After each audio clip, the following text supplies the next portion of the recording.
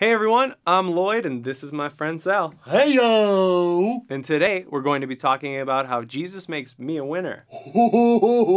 That sounds good to me. I know, it is good. I was just getting hungry too. Exactly. Wait, what did you just say? Hungry? I'm so hungry I can't wait for Jesus to make me dinner. Sal, I think you misunderstood. What do you think he's going to make us, Lloyd?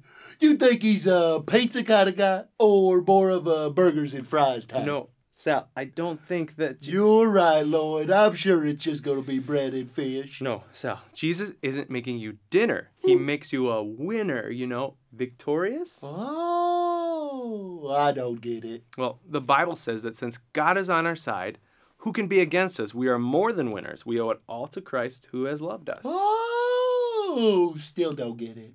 See, when we belong to Jesus, the Bible says that God works all things together for good for the ones who love God. So that means even when things look bad, God will use them for good.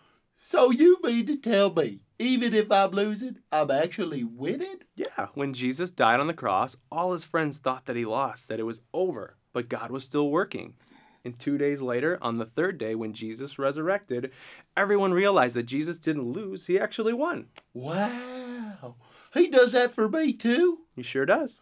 Good, because I got a big battle I'm fighting right now, Lloyd, and I could use a victory. Sal, I didn't know. What's going on? Pray for me, Lloyd. I need encouragement. Okay, what's the situation? I just found out Jesus isn't making me dinner.